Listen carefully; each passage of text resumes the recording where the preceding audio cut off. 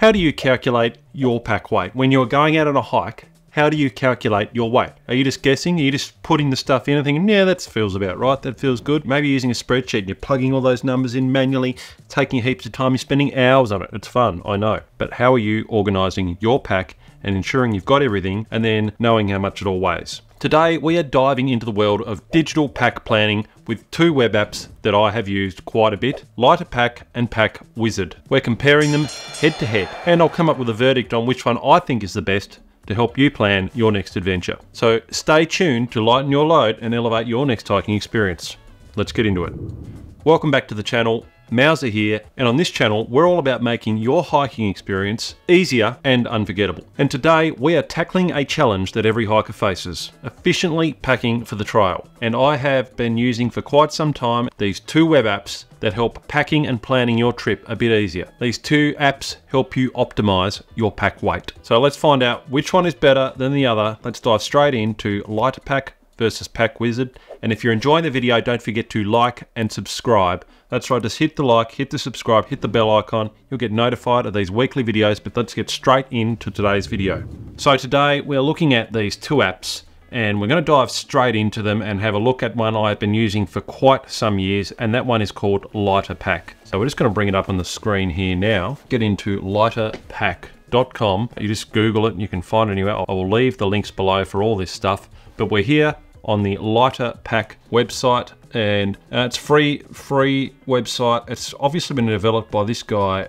Galen Maley, and he looks like a guy who makes cool web apps and does blogs and all sorts of things, and he's designed this web app. He's obviously into computer coding, that sort of thing, and he's created LighterPack for free. It is quite good. This apparently is a new version. I haven't noticed that message at the top of the screen before. I haven't noticed anything in the way of updates to it. It still says up here that it is LighterPack beta version. It is a very basic app, but it works. It works very well, and a lot of people use it. There's a good community on Facebook for the LighterPack group. Is that what they're called on Facebook? Yeah, so there's a group that discusses lists, and you can look at people's lists when they share them. But this is my sort of kit here. This is for a trip I did in 2022, and it shows you a full breakdown. You can see from the pie chart up the top here, a full breakdown of everything, of the categories of gear I took. So it's got all my stuff down through there, and we're just going to go in now. We're going to make a quick new list. We're going to add a new list. There's a couple of options when you're doing it. If you're starting with a clean slate, you wouldn't have any of the lists on the left here. You wouldn't have any of the gear, but you would come in, you would add a new list, and you can import a spreadsheet, CSV, and you can have all your stuff pre-populated in there. If you were like I was before, I used to have a spreadsheet that I created myself, that I created a database in, and I could then do a drop-down choice from my gear, which was all another spreadsheet, but I could pick my gear and create my gear list, and that was before I found LighterPack. Now I just use LighterPack and also PackWizard to do my gear lists, so I do not have to keep using this spreadsheet, which was a bit clunky. So you can do that. You can copy a previous list and then just edit it a little bit, but we're going to add a new list, and you start with a blank slate like this. Now, because I've previously entered all my gear in, it's all here, and you need to start each new list, which is why I normally would copy a list. But you can start your list here with, say, your first category, which I'm going to call my pack, and then I can either add a brand new item to my gear, or if I look in here, I've got a Hyperlight pack, and you can see there, that's my normal pack I would take, Hyperlight 5400 Porter. I can click and drag that here onto the screen. That is in there now. I could then add a liner that I would normally take. So I'm taking that Ultra Seal liner in there. That goes into the list. It creates sometimes a blank line there, doesn't matter, but I get rid of it, keep it neat. Pack liner, then I could create another category. I could call that sleep system. And I could go with my sleeping bag, a Western Mountaineering one in there. We could go with my pad, an X-Therm, and you just keep doing this, and you can see at the top of the screen, it's creating that pie chart. If I created another category called kitchen, then I could go in and throw my stove. We're just going to go through this very quickly. We'll take a Dragonfly on this trip.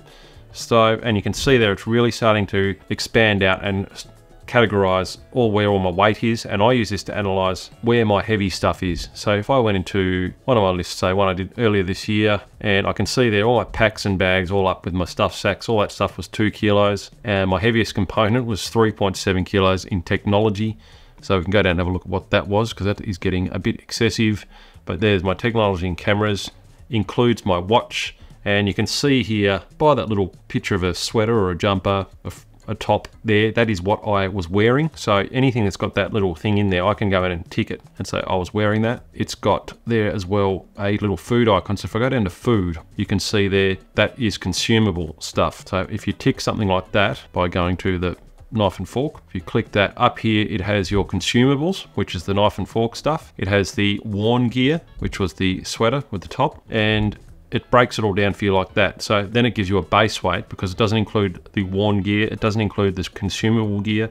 Your base weight is all the other gear that you're carrying that isn't going to change throughout the trip. So you can see there, my base weight for that trip was 14 kilos, a little heavy, because it contains basically 4 kilos of technology in cameras and stuff, but that was what I took on that trip. So it gives you a good breakdown. If there was an item on there that, say I wasn't taking a, we'll just go to this new list. Say I wasn't taking a my regular pack, I was getting a new one. I would have to enter it in manually here. So I'd have to go into pack, and then say I was taking a new pack. What is the best hiking pack? I'll just get a random pack and chuck it in there so you can see how that works. A Wallaroo 45 litre, that sounds pretty cool. No idea what that's like, but you can see here that this pack, what's a weigh? Just need a weight. So I'd probably be something like a large, and that would be 910 grams, say, for the V1. So I'm going to get this Wallaroo 45 litre frame back.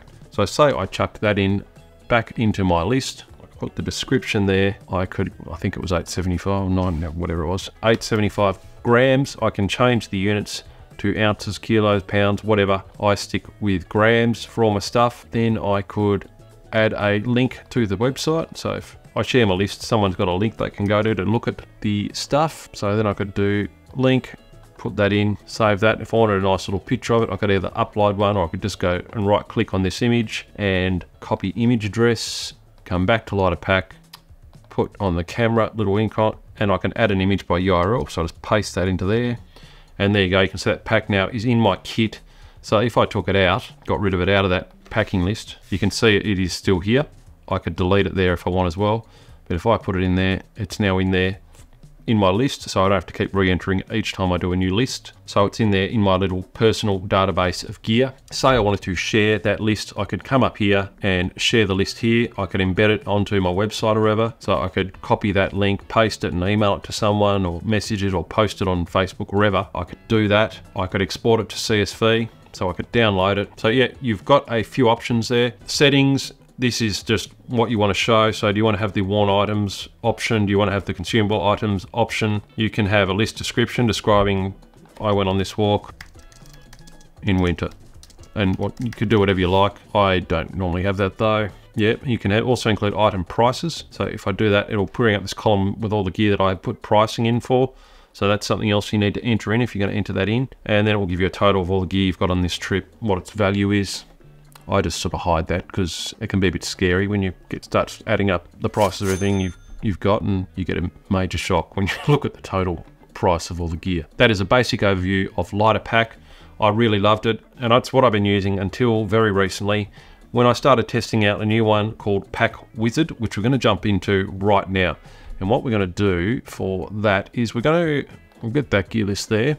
I'm going to copy that link, and just remember that we're going to save that for later when we're in PackWizard. And now we're going to jump straight into PackWizard. Now that website is packwizard.com, and you come to the homepage here, and that is it there. It's a lot more detailed. There's a lot more going on in PackWizard, and there's a whole range of other features. Now obviously LighterPack, that guy built that as a free sort of service and doesn't spend a huge amount of time maintaining it. The guys behind this, one of them is Justin Outdoors, great YouTube channel, check it out. Link is below for that. But this is a really comprehensive sort of trip planning, pack planning guide.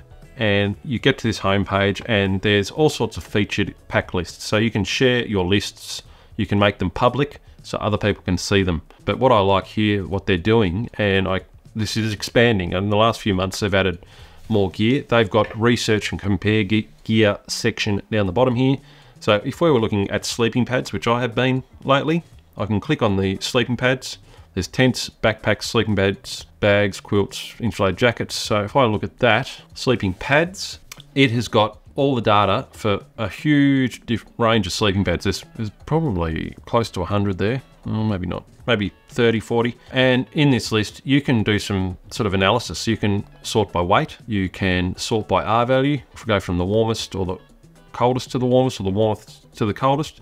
If I was looking for a pad around 4.5 R value, I could come down and see all the ones around that range and what my options are, what the prices are. I can do up here my price range. So if I only want, this is in US dollars, by the way. If I wanted to spend $150 on a pad, then I could come down and narrow it down, and I can see what pads there are around 4.5 for that price. So you can look at them all here. You can have a minimum R value, you can have a minimum width. Up there it says 143 pads. If I go right out again, 287 pads. So there's a lot of pads there. Really good tool if you're researching new gear to buy. Highly recommend coming and checking this out. If you're after a down jacket, if you're after a tent, if you're after a backpack, a quilt, sleeping bag, or pad, come and check it out here, because this is a great spot to do some analysis. I can come up to the top here and browse packs, and you can see here people vote on packs and stuff. I can look at they've got different seasons, so I could sort by season. Some people don't put the season, you could do winter, 3 season, whatever. The tags, that is a winter camping list there by Justin Outdoors. You can see in here, he's got his list, and I can go, this is pretty cool. I can have a look through that, expand the description, have a look at what he's saying about it. I can click on there and copy it to my packs. I could copy this pack to my packs and then play around with it in there. Or I could share a link, say to my friends, look, here's a cool pack, check this one out. I can go back to browse packs and keep looking through it that way. I can then go to my packs up in the top left, and then we're here in my packs. So you can see here I've just been playing around with it. I've started using it quite a bit, and it's the same sort of deal in here. It lists it in a very similar format. You've got a pie chart at the top. You can visualize by item, by category. So that is a pretty cool feature. So I can break it down into all the different items as well. So I like that. It shows you as well at the top of this chart suggestions where you might be able to save some weight. It doesn't have any for this. I must be really packing quite well there. It doesn't talk about my technology stuff, but that is a good feature as well. And then they've also got the worn item, so they've got a coat hanger to indicate that. They've got a spoon and a knife to indicate consumable item. They've got the details here, so if you click on an item on the right hand side on the drop down arrow, you can see all the details about that item there and the different options. I can convert it to pounds, ounces, kilos. That is a great feature. I really like that. You can also do that for the whole list, I think. Yep, so you can convert the pack to metric. You can convert the pack to imperial. You can view it as a checklist as well. I think that is awesome. So you can do that, and then I can export that. I could print it, I could export it to a CSV, but that is an awesome little feature for just creating a checklist that you're going to use. I go back to my pack, and you can see here all those items are in there. Yeah, so the other great feature that this has is that if you are moving over from LighterPack, if you want to have a play around with it, what you can do, instead of entering all that data in again, which you would have to do without this option, you can come up to the top left here and go import a pack, import pack, and it's specifically for importing from LighterPack. So I would put that little link you remember I copied a minute ago. I'm going to paste that link in, and it says here which column does LighterPack use for item name. So I just need to check here. So my item names are under, so I'm going to add a new item. You can just do it. So under name, I put the description of the item, and under description, I put the name of the actual item. So for example, if we come back, so under name, I use description, I've buggered it up. So, and what do you use for LighterPack's name column for? I use it for the item type. So I've got it the other way around there. A lot of people probably do the same, but then I can import those items into my gear closet as well, so they'll all go into here. I've imported this list before, so I'm going to untick that, but if you hadn't imported a list before, I suggest you tick that box and then click import, and here is that list. It has brought it across from LighterPack. Everything is in there. That is pretty awesome. So as you can see, it's brought everything across. It's brought the image, it's brought the links, it's brought the, look, everything. It's pretty awesome. Didn't have any details in that one. As I've got it here, my hyperlight's got all that there. Crazy. Like, that just made it so easy. And visually, I think this is a lot nicer. You can change it to light mode and dark mode. I think I'm a light mode sort of guy. And that is very, very good. It is a good option. Now, when you are using PackWizard, if I'm using it from scratch, say I was going to do a new pack, then it puts categories in there for you automatically. I can add new categories if I want. I can change these categories if I wanted, like that. I could go in here and say I'm thinking of a sleeping bag like my Mega Light. I could say Western, well, it's my Katabatic quilt. Batic Owl Set quilt is what I've got in my gear closet. You can see also it is here in the database, the PackWizard database. So all the gear is in there in the database, and I can look it up and add it to my closet as well, my gear closet. So if I went for something like that, you can see all the data is there, puts in a description, I can add it to my pack, and it's all there. And I can add that item to this pack, bang, it's in there, it's got a link. I can click on that straight away and go to this link to Garage Grown Gear. Awesome. If it wasn't in there, then I can just add it in manually, all these bits and pieces, if I wanted to. That database of PackWizard seems to get updated pretty regularly. There was gear that I had that wasn't in there, and it is in there now. And I'm guessing they probably flag new gear that gets entered in that doesn't match up with their database, and then they review it and add it in. And you can also, as well, if you're in a piece of gear. Yeah, so that is a pretty brief overview. You can see here as well, let's show gear suggestions thing again. It's actually got something here for me now, suggesting a different pack for me. So it's got things like that there as well, and I can have a look through there. It gives me a few ideas on what to take. It's giving me lots of different pack suggestions here, probably because I've got a couple of different packs in there, and it tells me the weight reduction it will give me. So that's a pretty cool feature too. There is trending packs here. There's all sorts of different things, but look, that is a very brief overview of the two. Now, what do I prefer? LighterPack is awesome. If you're just starting out and you want just something very straightforward, simple, easy to use, you're not worried about all that other information, LighterPack's a good option. A lot of people love it. I could see here, maybe if you didn't want all this extra guff, you didn't want suggestions for your pack, that sort of thing, you would maybe stick with LighterPack, but I was sort of leaning towards LighterPack, but now that I look at this, I think I'm probably going to use PackWizard a lot more now. I'm not going to give up on LighterPack altogether, but just all these features make it really good. And you're probably asking, is this free as well? Well, yes, it is. How do they make anything out of this? Because obviously it's a great looking website, a lot of work's gone into it, and that is the fact that they provide a lot of links to gear. A lot of them would be affiliate links, and then when you make a purchase via this website through the links they provide, they would get a commission on any purchases. Fair enough to them. So that is how they would be funding this website, I would imagine, at a guess. So in the settings, you can see here it's got the option to actually turn off PackWizard affiliate links on my packs, so then they wouldn't get a commission. But obviously we want to help them out because this is an awesome app, and yeah, I leave that turned on. I could replace some of the links in there with my own if I wanted, so I could get a commission as an affiliate, but at the moment I just leave it that way. I think it's a really good option. If you haven't used any of these websites, if you're using a spreadsheet, if you're using a pen and paper, highly suggest you have a look at these. I prefer to use it on my computer. You can use it on your phone, but that's a rundown. That is how PackWizard and LighterPack work.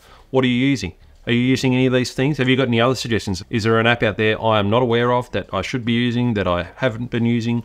Let me know, I'd love to hear. I've been playing around with developing something similar to this just because I like doing this sort of thing, making websites and things. If I were to do this, have you got any suggestions? What sort of things would you want in there that aren't on these? I'm struggling to find much, which makes me think whether or not I should even bother. But this is a great app. Highly suggest you have a look. And that is today's video. Just a quick rundown on LighterPack and PackWizard. And like I said, I love them both, but I think I'm going to be using PackWizard from now on. That is it. That is nearly the last video for 2023. It's been a big year. We might just get one more out, maybe on New Year's Eve, just a New Year's treat, and it'll just be a very short one. But until then, hope you're getting outside, hope you're doing some walks. Don't forget to like and subscribe if you're enjoying the video, and to hit that little bell icon as well, and you'll get notified of when each weekly video comes out.